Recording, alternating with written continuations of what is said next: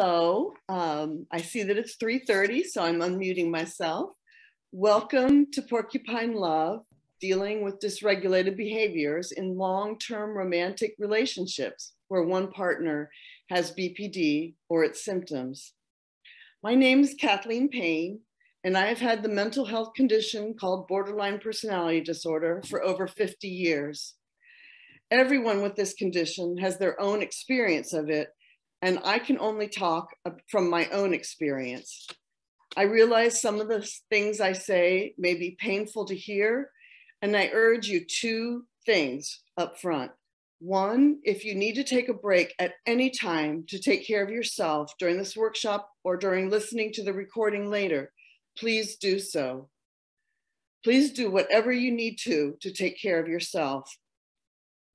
The second thing I urge is that if I talk about something that has worked for me, you have to decide what will work for you. If some particular tip or tool or suggestion that I mentioned doesn't speak to you or work for you, please feel free to disregard it and turn to something that does work for you. I am not a therapist, and I cannot act as a therapist, only speaking to you as someone with the condition.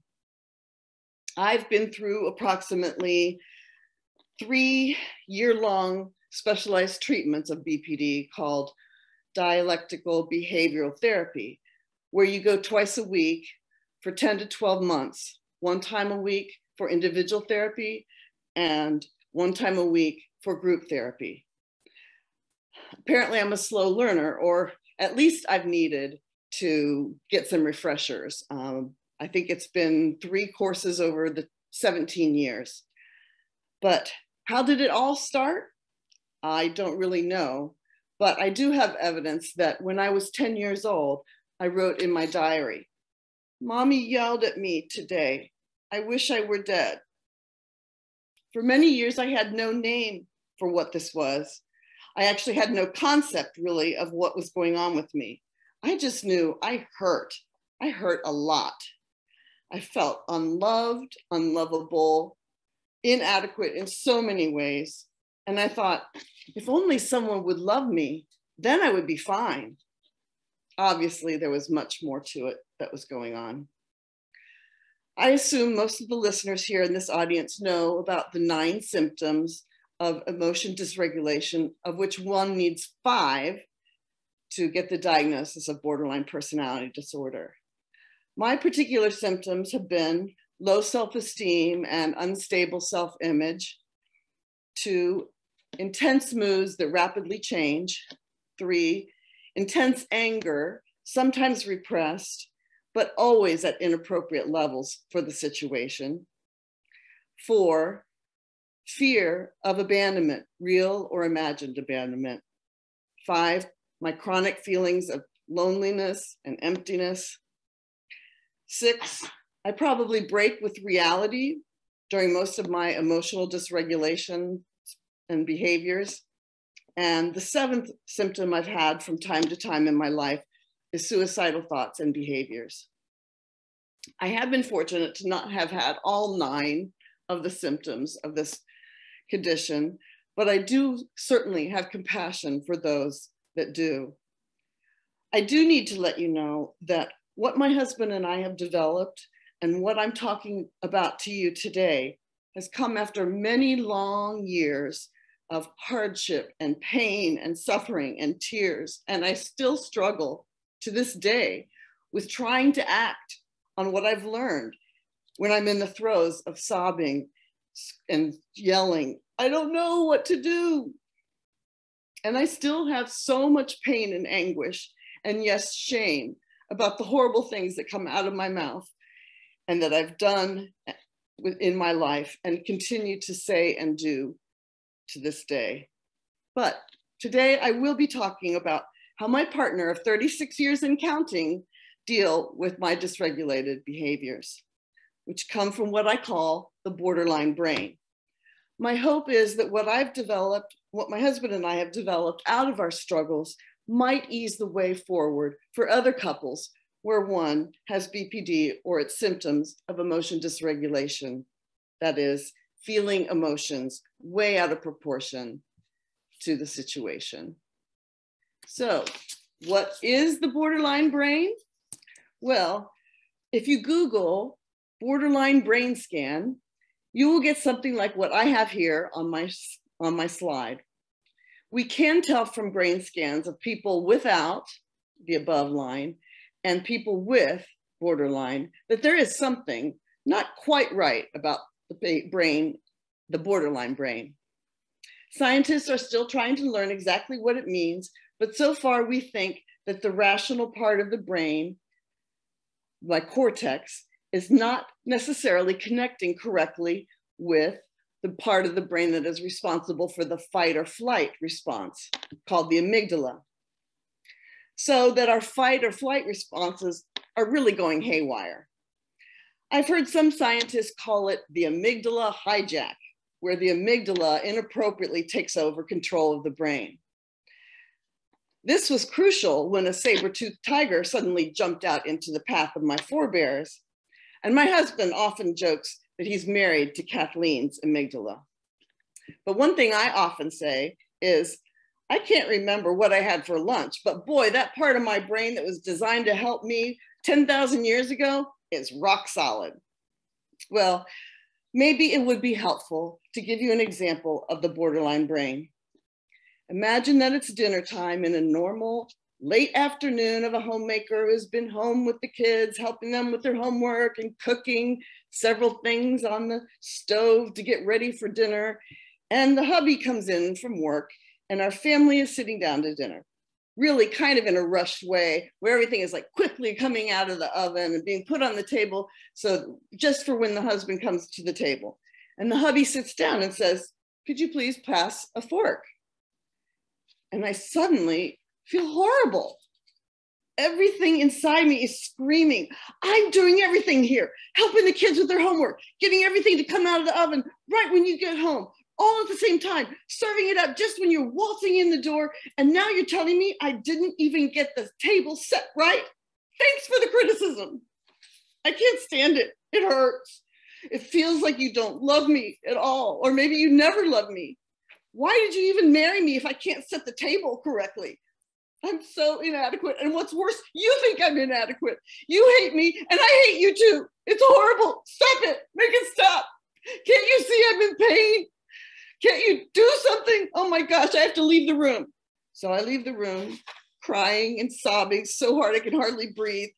I go into the other room to get away from my source of pain, which is you. I think everyone would be better off without me. I hate everything. I hate living. That's just one example of the borderline brain, bringing instant feelings of pain and hopelessness. And this is only one moment of one day. There will be dozens and dozens of these moments in the day, the week, the month. It will happen over and over and over. Forgiveness is nice, and I do try to ask for it, but these emotional storms are not about forgiveness. They will keep coming back. There is no denying that this mental health condition is with me. It will come out, especially in the one relationship that means the most to you. I call them emotional storms, and they are a part of life with a partner with BPD. Since they will not go away, my life is all about what are we going to do to cope with this brain condition. So I found some visuals on the internet for an emotional storm. The first photo I found is from NASA, and it had the word typhoon in the caption. Something that just takes over completely, covers the landscape, takes over everything and everyone that surrounds me. The second one I found is a dozen lightning flashes coming down all at once, which represent the hurtful emotional words that come out of me all at once. Maybe those of you who experience emotion dysregulation and feeling your feelings way more intensely than the situation calls for will want to experiment and search the internet for a good visual for you that matches your internal experience. For women who've experienced childbirth, Maybe you can relate to the physically devastating back-to-back contractions that just won't stop, that seem to be coming from inside of you and not in your control. So I like that one, but not everyone has felt that experience. So I tend to stick with the words emotional storm. And this is what I'm going to talk to you about today. So what is an emotional storm like? It hurts. If there's anyone who understands pain, it's a person with a BPD or emotion dysregulation. When you are triggered, you are in so much pain. I believe you really don't have any bandwidth in your psyche, in your head, for anything but that pain at that moment. It is all encompassing. You feel like your partner has just stung you with their quills, and your partner feels like you've stung them with your quills. That's how I came up with the idea of two porcupines. You each fill the quills of the other, and I add here, you are two porcupines in love. You love each other, even though you experience each other's quills. You also know the loving parts of one another, and you love those. My website that I came up with, where I post my blogs for couples where one has emotion dysregulation or BPD, is found at www.porcupinelove.com. Emphasis on the love, which I believe is a beautiful thing. And I believe everyone who wants to have a long-term romantic relationship deserves to have one, at least have a fighting chance of having one, which is what I hope I'm sharing my story with you today. Maybe you'll even say, wow, if this lady expects me to have room in my psyche for my partner and their feelings about me and my behaviors, she just doesn't have borderline like I have borderline. And I'm not here to say what level of borderline I have. I said everyone has their own experience, which I don't care to judge. But believe me, I have been in the dark pit many, many times, including 5 times in that abysmal pit of suicide, which I am not going to talk about here today. But I am appealing to you, or the part of you, maybe it's only a teeny tiny part of an inch of your psyche when you're triggered, but probably much larger when you're not triggered, that really doesn't want to have your pain control your life, that doesn't want your partner to only be a nursemaid to you while you're in your hospital bed. That part of you who wants to live in a world where you can stand on your own 2 feet in the relationship, who wants more than a life of running like a hamster in a wheel, endlessly repeating times of excruciating pain over and over, and that actually wants to create a world where you can be in a sustainable long-term relationship. If the person with BPD is thinking along the lines of, well, my partner's pain is nowhere near my amount of pain, you just have to put that kind of thinking behind you. It's a non-starter. Pain is pain, and everyone knows it. You could even use your understanding of excruciating pain to help you hear others' pain, hear your partner's pain. That's one good thing about emotional sensitivity. You can't say you don't understand pain. So everyone knows that any kind of long-term romantic relationship means give and take. You get that. And sometimes in life, one partner actually feels like they're giving 100% when the other partner can't or won't give anything. That's what I call being a patient in a hospital bed, when your partner is really caring for you and you are just receiving their care. You're not really doing or able to do anything for them at that point in time. There just are times like that in life. So we talk about sustainability. You want that sustainability over time. And research tells us that while every romantic relationship encounters conflict or troubles, the thing that results in sustaining that relationship over time is doing repairs after the trouble or the conflict. It comes when you can repair the things that you do that hurt the other. But listening to your partner say, it really hurts me when you're yelling things at me because it feels like you don't respect me as a person. And I'm not important enough for you to treat me with respect. I mean, don't you want to treat me with respect? Yikes. And the emotional storms keep coming, and they keep coming. Many moments in the day and many moments in the week, and on and on. Double yikes. What are you going to do about this brain condition that you have? Pretending the emotional storms don't happen is a non-starter. And pretending this comes across as saying to your partner that the relationship just isn't important enough to you to do anything else. Is that really the message you want to send? No, you know the relationship is important. So what are you going to do differently? I get that in life you have some choices. I do understand how horrible it is to have the thought that unendurable pain is going to last the rest of my life together with this person, and wanting and needing that not to happen. So that's why people divorce or break up. It doesn't even seem healthy to just stay and suffer and be miserable with so much daily pain. Some say our scars make us stronger, but not everyone can just take it and be okay. I know, I just can't take it and be okay. So yes, I don't want to break it off either. What a conundrum. How do we work things out and go forward? So I say, from years and years of crying and raging and struggling, what helped me? I had to lean into that 1/64th of an inch in my psyche that wants to be in my long-term relationship more than I want my pain to control my life. If I lean into my compassion for my partner, I can learn to listen to their pain about me, even if it's only for 60 seconds. And that's how we came up with this 60-second repair. I found that if I listened to my partner's feelings about me and my emotional storm behaviors for much longer than 60 seconds, I started back into that downward spiral of thinking, I can't do anything right. They'd be much better off without me, and so on. So I said, I can listen to your feelings and validate your experience about me for about 60 seconds.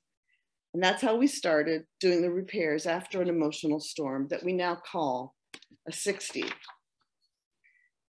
So I'm calling on you. It's time to find your superpower of hearing your partner's feelings about your behaviors and validate your partner's experience of your emotional storms. It takes courage to look at yourself, what you say, what you've done, how you've said it, how you've done it. And it takes courage to look at your feelings and to list them as connected to certain behaviors that you can observe, physical things, not things you characterize as that was snide or that was mean or you're so horrible. No characterizations here. It takes courage to hear your partner's feelings about your observable behavior and validate their experience of your emotional storms. Even if it's only for 60 seconds, that 60 seconds is the beginning of you building your long-term relationship. I'm here to say that it's my job as a person with a BPD brain to find that 1/64th of an inch in my psyche. No one else can do it for me. My partner can't do it for me. My therapist cannot do it for me. I have to lean into that part of me that makes a conscious commitment, even when I don't feel like it, even if I have to bite the insides of my cheeks for 30 of the 60 seconds I'm listening to my partner's feelings. And if I can do it, I think you can do it too. One tip that has helped my husband and I navigate these difficult issues is that he asked for, and I wrote him, a playbook. He asked for me to answer 4 questions about what it is like to have borderline or emotional dysregulation. For him to just know about me in general, but also specifically to know in advance of my emotional storms. There are 4 questions that we came up with that everyone can consider answering after this webinar about themselves to give to your partner. They should be in a handout for all participants in this webinar. I'm going to go in depth about each of these 4 questions on the next 4 slides, where I will give you my answers that I've given to my husband so that he has this information in advance in general, and also that he knows these things about me during the emotional storms. The first question in my playbook is, what physical sensations, thoughts, and beliefs do I have when I'm in the middle of an emotional storm?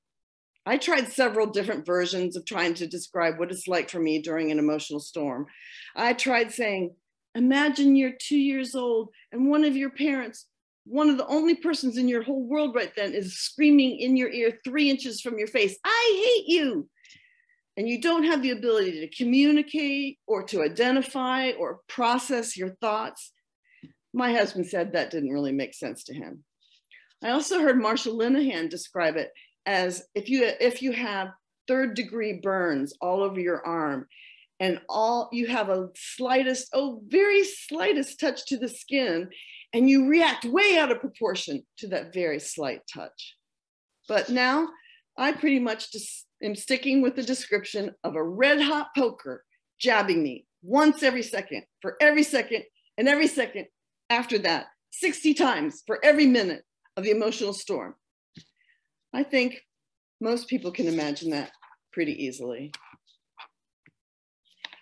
This next question in my playbook that I want to explain to my partner is, why is it so hard for me to just stop myself from saying and doing these things that are so hurtful to my partner?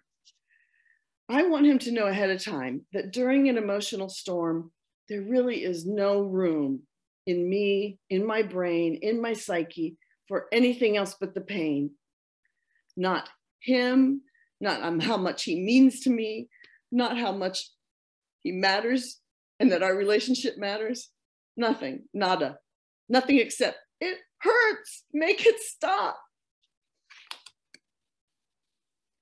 The third question in my playbook that I want to answer, or that you might want to answer for your partner, is, what is your plan for this emotional storm when it happens?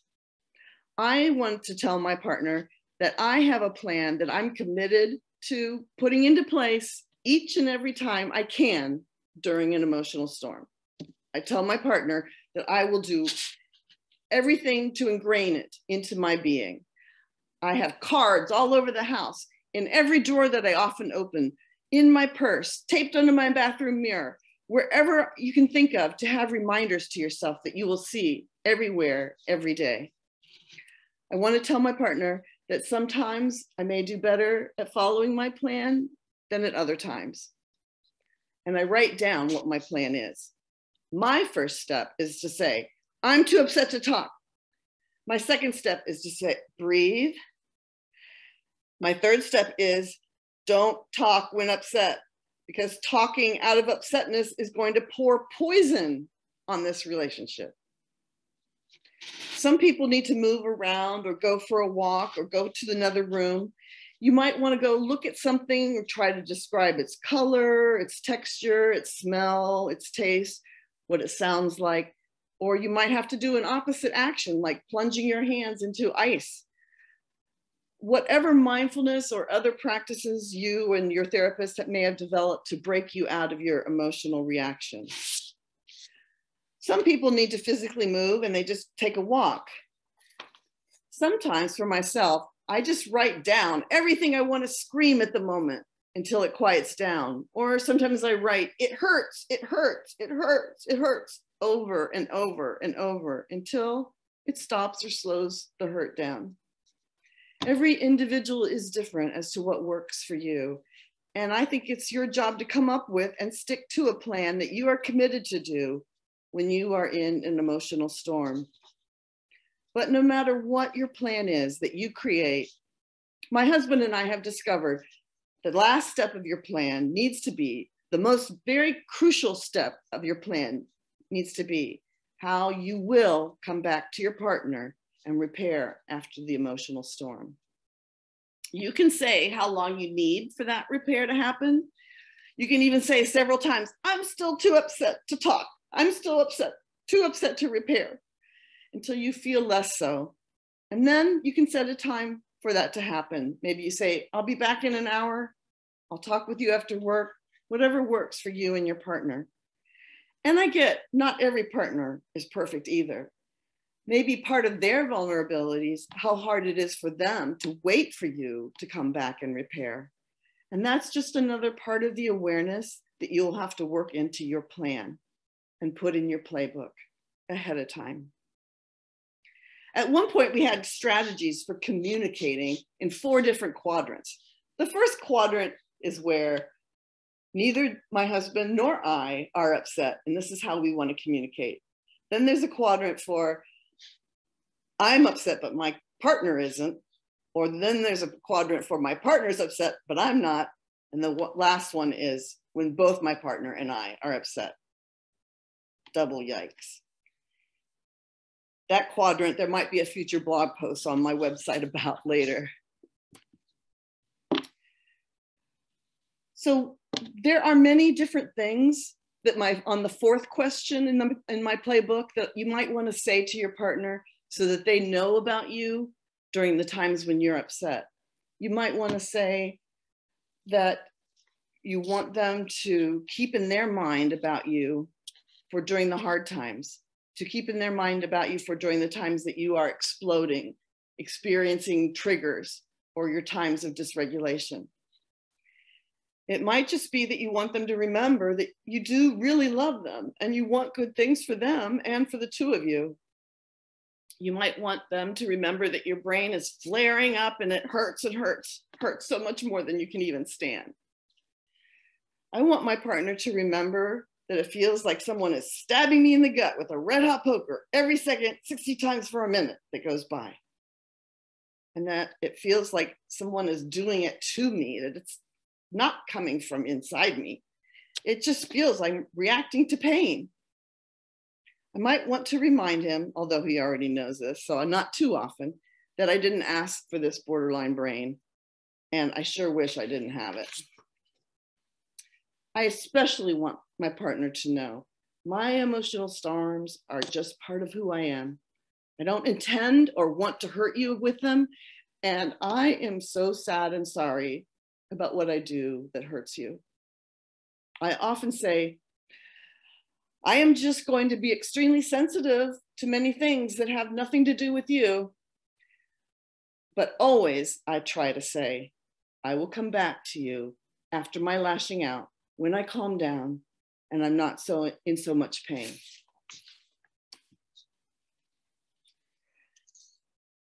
So after you've had time to write your playbook, write your partner a playbook and share it with each other, maybe even review it several times with them so that they kind of understand a little bit more about what it's like to have an emotional storm. You come up with your plan that you're going to put in place after every emotional storm, and you've written it down and reminded yourself all over the place what you're committed to doing. Then you're maybe ready to try it out. I'm sure there are going to be no shortage of emotional storms to work with, but you are going to remember after the next one that you are going to try to do some type of repair afterwards. You can look at your notes all over the house or whatever you need to do to remember what to do. Just remember, when you calm down after a storm, you're going to do what we call a 3-part 60. A 60 has 3 parts. 1, listen to your partner's experience of your storm. 2, validate your partner's experience of your storm. And 3, ask what you can do differently. Under listen, you're offering at least 60 seconds. You can say, I'm available to give you a 60. And that means I'm going to listen to your feelings about my behaviors for 60 seconds and validate your experience by, number 1, saying that what it was that I did do. Number 2, understand their feelings about that for a minute at least. Once I've listened actively to my partner and validated them as best I can, I ask, did I hear you accurately? And is there more? And then I ask, what can I or we do differently next time? If you don't do this last step, it can seem like it will just be repeating endlessly throughout all the time ahead of you, which is similar to saying that relationship and your partner don't really matter enough to do anything else. So breaking it down further, the first step is that I'm going to say, I hear you saying you felt hurt, you felt angry, you felt sad, you felt scared when you heard me doing something observable. For me, it's a harsh, scolding tone of voice, loud volume, and negative words about my partner. Step 2, in the second step of the 60 repair, my husband and I have discovered that my partner could really use me telling him that their feelings about me make sense. I can acknowledge what I did and that I did certain things. And I can say, I'm sorry that I did those things if I am. Remember, in any long-term relationship, trust is so important. If you start embedding any lies or untruths or saying sorry when you're not, I believe that will erode the long-term relationship. I haven't done any research on this point, but I think there probably is something out there that says that. My husband says I wear my heart on my sleeve, so it's pretty hard for me to say things that aren't sincere, but everyone is fallible.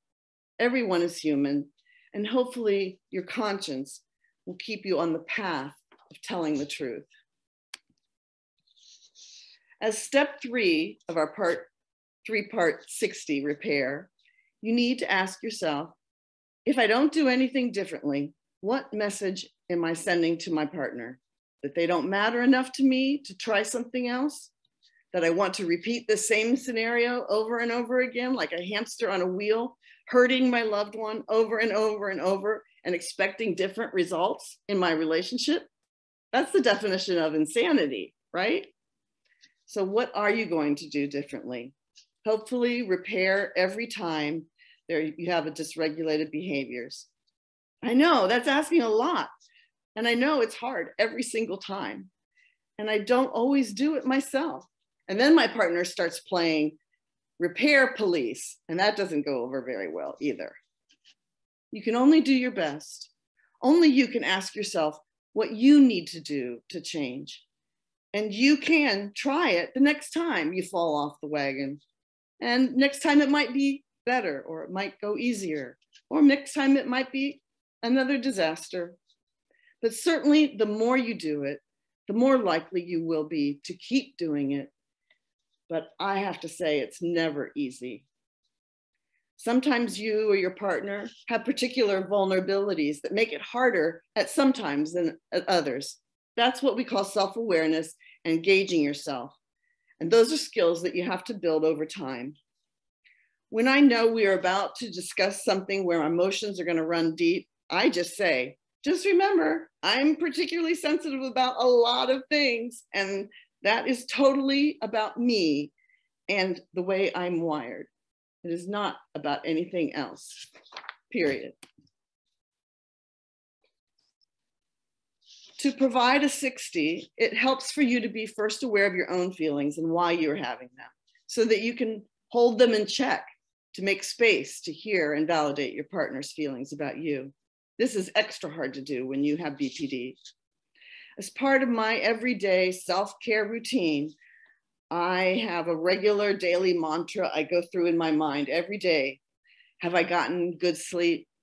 Am I keeping my blood sugar levels where they need to be? Did I do my 30-minute walk or my aerobics class for seniors 3 times this week? Did I do my 30-minute quiet time, my mindfulness practice this morning? Did I take all my meds the way I'm supposed to? Am I keeping up with any therapy that I need? I recommend checking in with yourself daily and also ask myself these same questions when I feel like I need to do a 60 for my partner and need to gauge my availability to do that. Kathleen, you have 5 minutes. All right. I am going to do just a little hypothetical so you can kind of see my process of how this works. So imagine that we just had a vacation where I had expressed how sad I was that I didn't feel there was enough time for the two of us just to talk each day. I had suggested during the vacation, even though we had never done this before, and I know many couples do, that we do a happy half hour with no alcohol, where we just check in with each other for a half an hour to see how things were going for the other that day. First day back at work, I texted my partner in the morning saying, I hope he felt rested from his week away and that he was having a good day. The happy half hour came and went without so much as a whisper of any acknowledgement that we had agreed on it.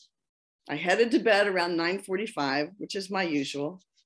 Around 9:50, I heard the garage door open and he came to where I was reading in bed to talk to me without saying anything about the time or the happy half hour.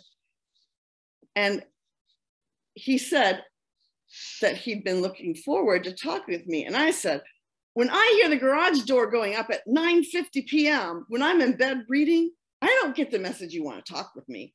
I think you're giving me the message that you don't care enough about me to want to talk to me. Oops. How much better it would have been if I could have said how hurt I was when 7:30 came and went without any acknowledgement of our happy half hour arrangement. And how much more hurt I felt when I went up to bed at 9:45 without hearing from him in the evening. And even felt more hurt when I heard the garage door go up at 9:50 and him coming in without any mention of any of the above. How I wish he could have come home with that being the first thing out of his mouth. If I could have just said, I just feel so hurt and sad, he probably would have melted. We can even brainstorm about what I or we could do differently. I mean, maybe I could text him at 7:15 saying, I'm looking forward to checking in with you at 7:30. Or I could just do that, even if we hadn't texted ahead of time.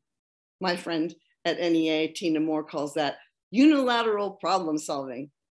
Plus, we could have also been aware that talking to each other at 9:50 at night, when both of us are depleted, is not going to go well. But what I could, when I come back and do my 60-second repair for what I did say, I tell him how I can imagine how hurt and sad he was that when he came up to talk to me that night, all I did was speak to him in a harsh tone of voice, loud volume, with negative words about him, and how sorry and sad I am about doing those things. And it is true that I did those things, and that I can hear his hurt and sadness about that. How sorry I am for those behaviors and that he went through that situation with me, and what I or we could do differently next time. So it only takes 60 seconds to run through that. I know it's hard, and I know it can make a huge difference in your lives.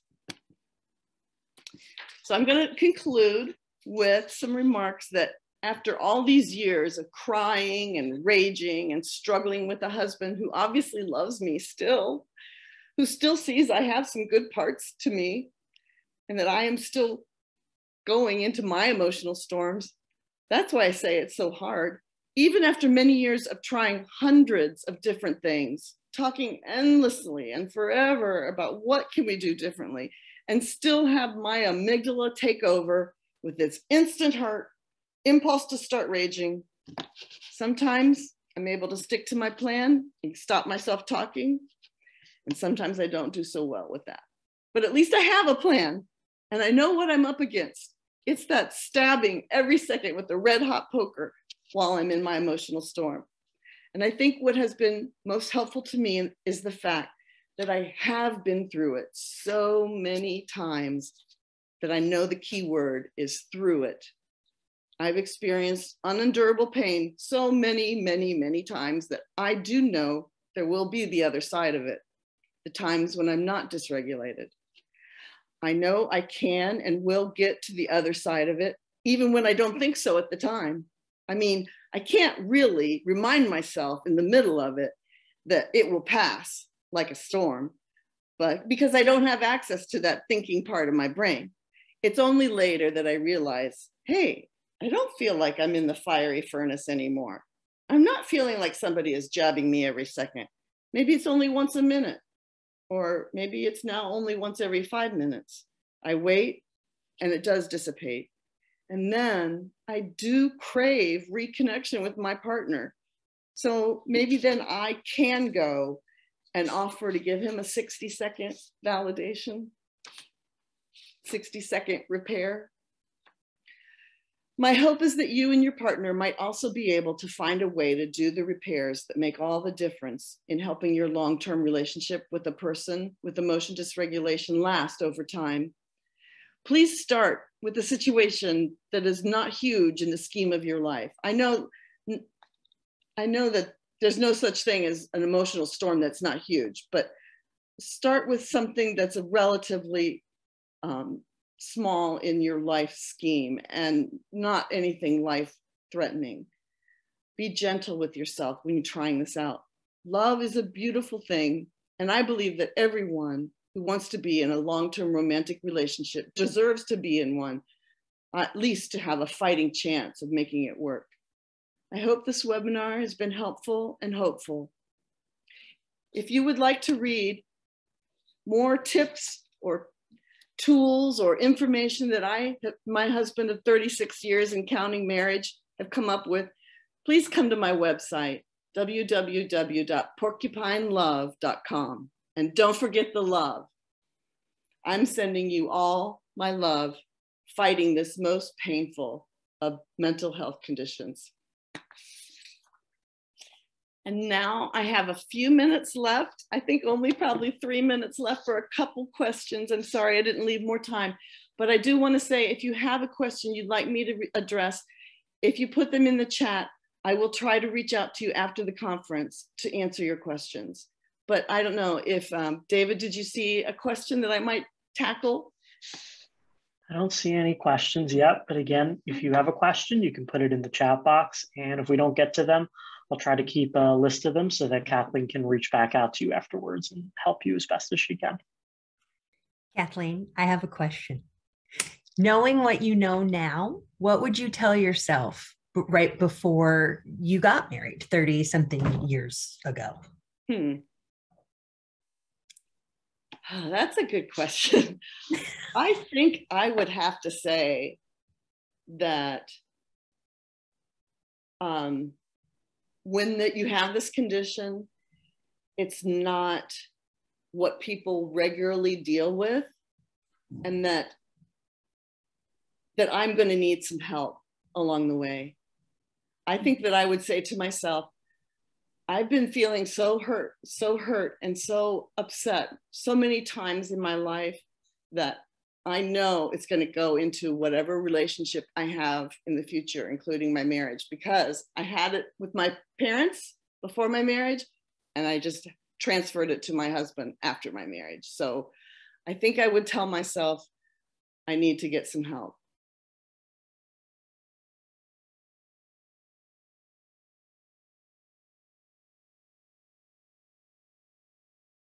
Any other questions? Kathleen, Ann posted in the chat, when did you become aware that you had BPD? Oh, it was a long and undiagnosed problem from many care providers. It's a long, harrowing story, but I was about 45 when I finally had an interaction with my therapist who said, oh, we knew you had borderline when you walked in, and I'd been under his care for like 2 years. I said, but you didn't tell me that?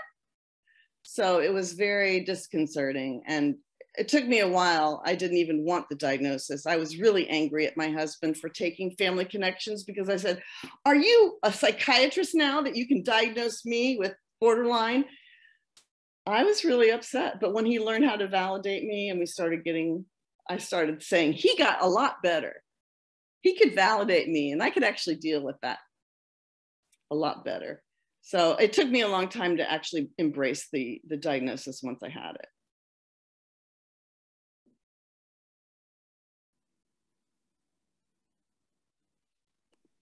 I think it is like 4:15. So I hate to cut anyone off, but I think we need to be respectful of everyone's time and let people go on to their break. And don't forget, Brandon Marshall is next, talking about having borderline in the NFL. Quite the story. Good luck to everyone. Thank you.